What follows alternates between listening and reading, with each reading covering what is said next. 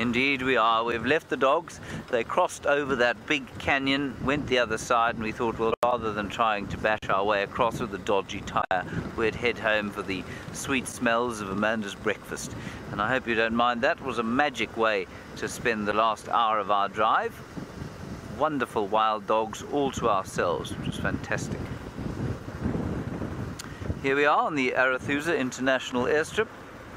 Now, of course, the first time I said that, people were scandalized. They said, how can you have an international airstrip in a game reserve? And the answer is that, of course, it is not an international airstrip at all. It is an airstrip where guests can fly in if they are well heeled enough. I nearly said well endowed enough, but of course that means something else entirely, and has little to do with your ability to fly. Now, with 90 seconds left of the drive, it is important for me to tell you that this afternoon we have two special things happening. Not one, no, but two special things.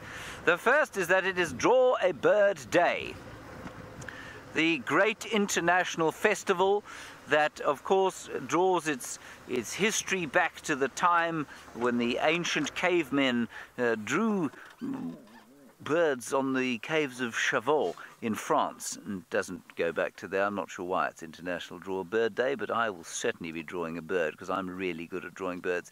The second thing is that we have a special guest on drive today, familiar to some, familiar not so much to others, and so yes, a special guest on drive this afternoon, so something to look forward to. Don't go anywhere. Well, you can go away now, but not, of course, when we are live again at 3:30 this afternoon. Thank you for coming on drive. Thank you, David, for your efforts. A big thank you to Byron and to Jamie and to Herbert and to Fergus and to Senzo, and mostly to all of you for coming on drive with us today. We will see you later at 3:30. Bye-bye.